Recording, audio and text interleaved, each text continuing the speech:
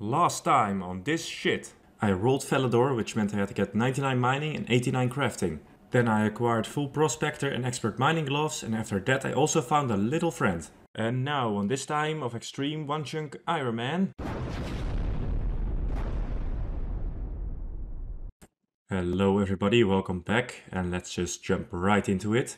After Motherload Mine I had a lot of mithril and rune and adamant that I can't actually smelt because I don't have enough coal. So I'm gonna mine 50k coal, that should be enough, and that will end the chronic shortage of coal I have on this account. I never have enough coal, it's just really hard for me to get. And with this mining guild, it actually gives me a perfect opportunity to take a break from amethyst and get some coal.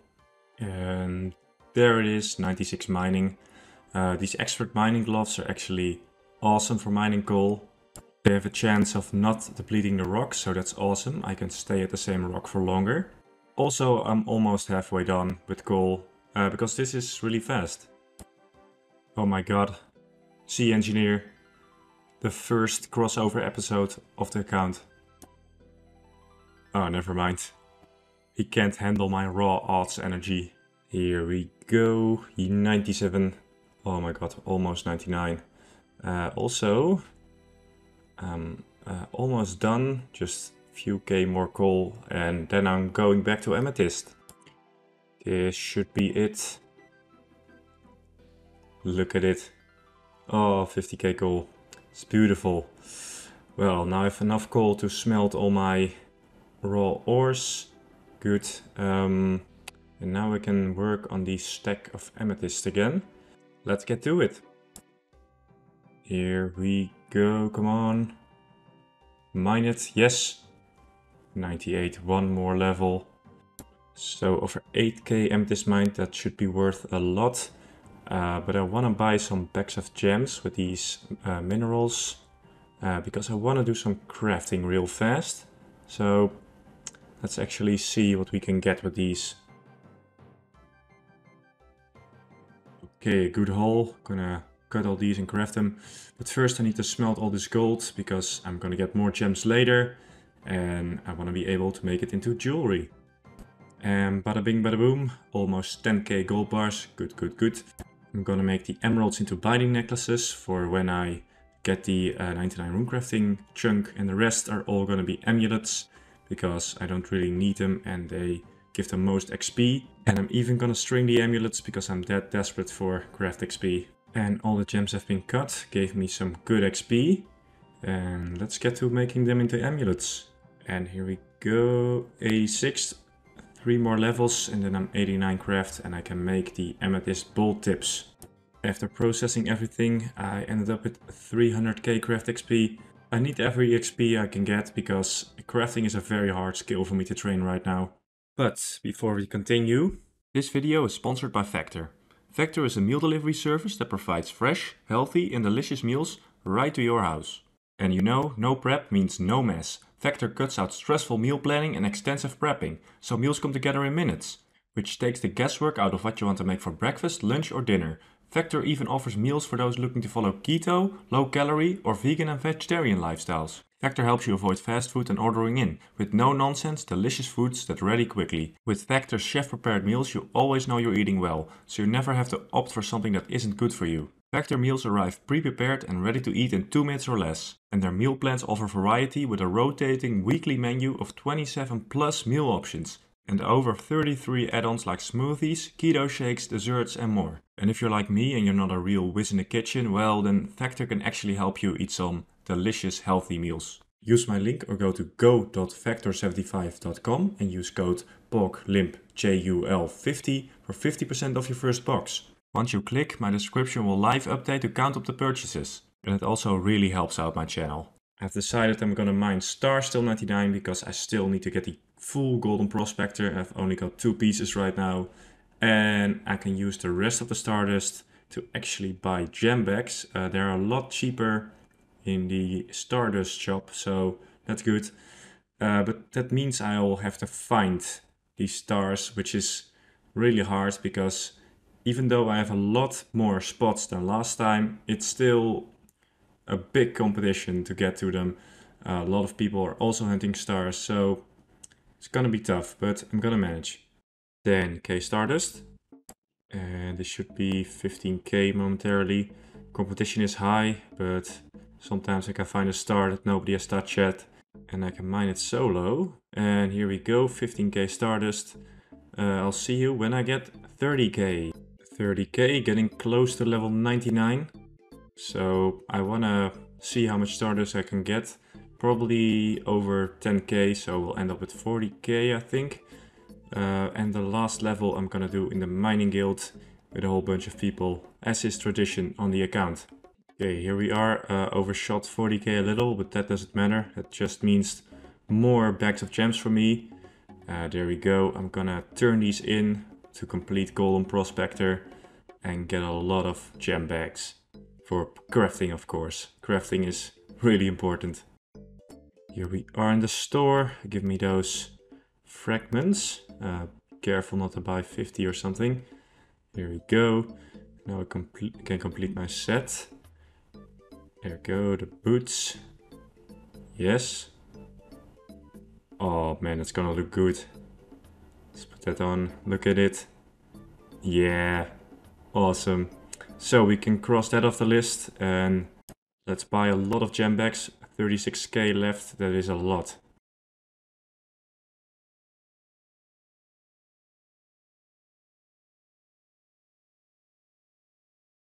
Well, I didn't get an onyx as expected, but a lot of other gems, especially the dragon stones, are looking very nice. Now let's cut these gems. There we are, looking good. How much XP did that give me? Almost enough for 87. 320k XP just from cutting. Not bad. 87 crafting, very nice. Dorbition light orb and amethyst javelin heads. Gonna make javelin heads later. When I need that last bit of crafting XP. But the light orbs I can't do yet until I get a glass blowing pipe. But unfortunately there are not many sources for those. So everything has been processed, not that much gold left, but I'm almost 88. And look at all this stuff I've made and strung. A lot of amulets, looking amazing.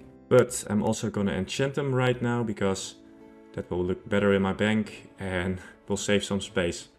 Look what I just found on a farm run. Come on, come on. And yes. Glories, that's actually pretty good. Nice elk for later.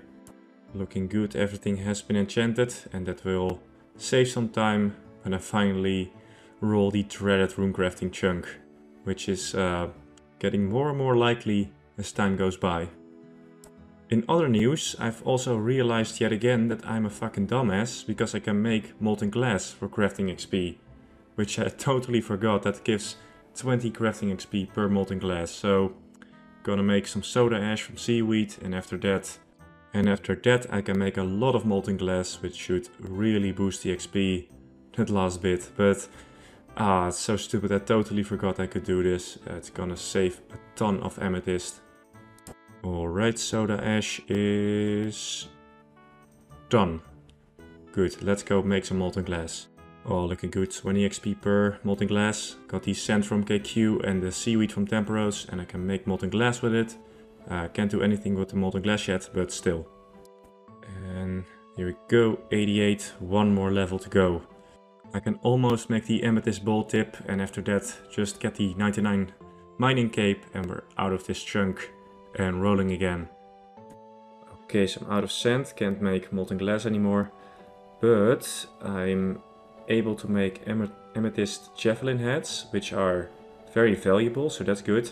But I didn't want to process all my amethyst, so that's why I went for all the gems and stuff and the molten glass.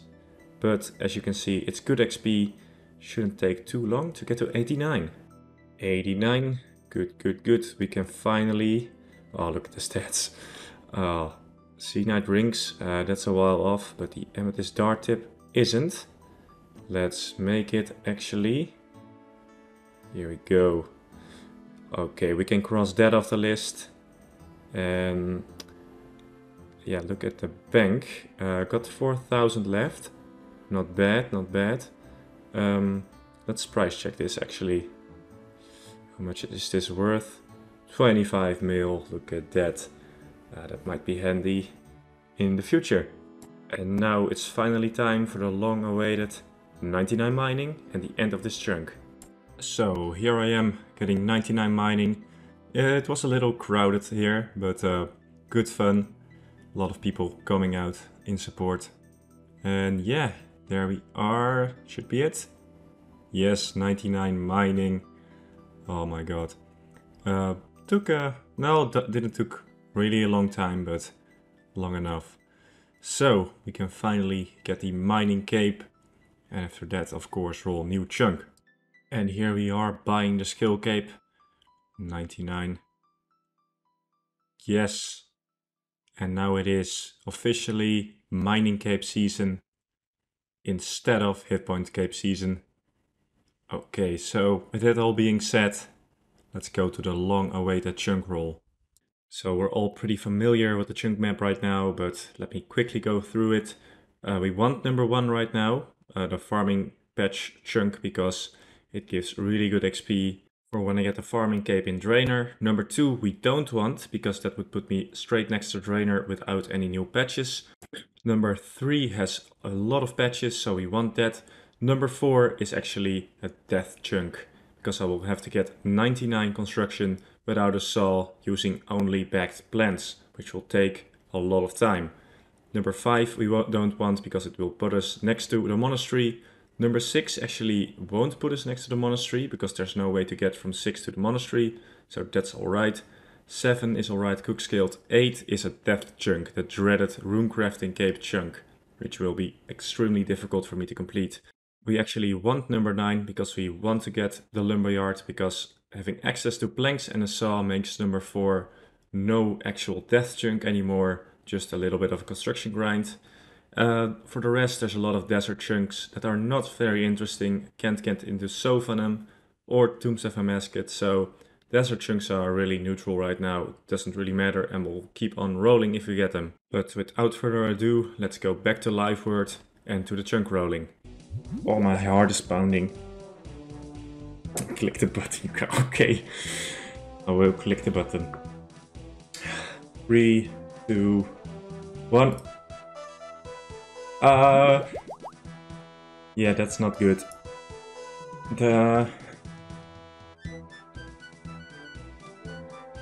That's not good. That's not good. I'm right next to the farming cape. Oh, fuck. If I roll this one, it's a 2-year grind at least.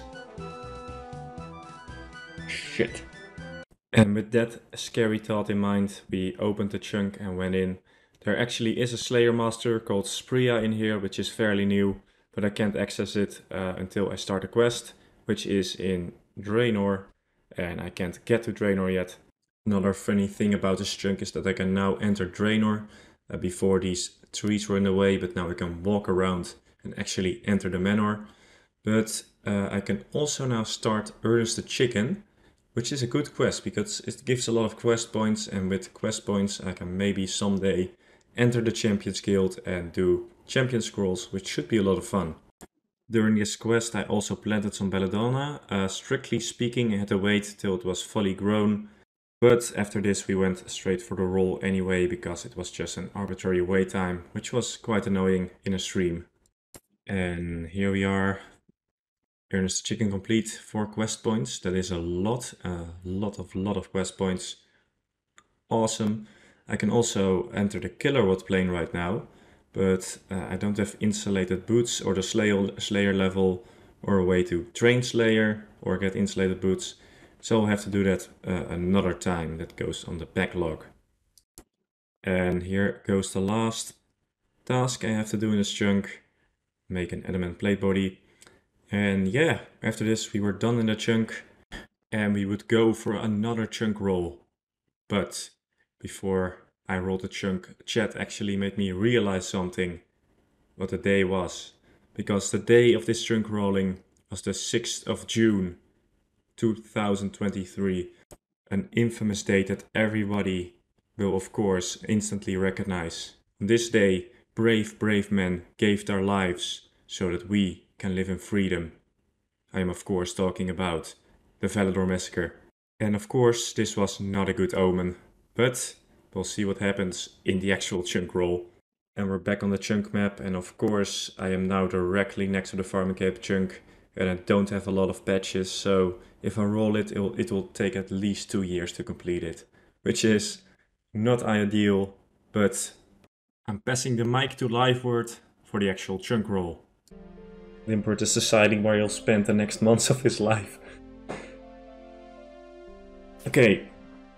4, 3, 2, 1.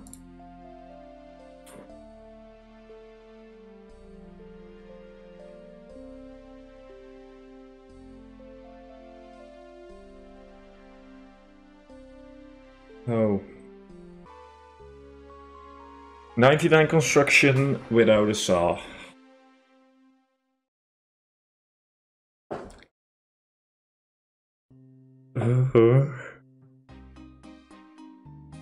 That's fucking bad.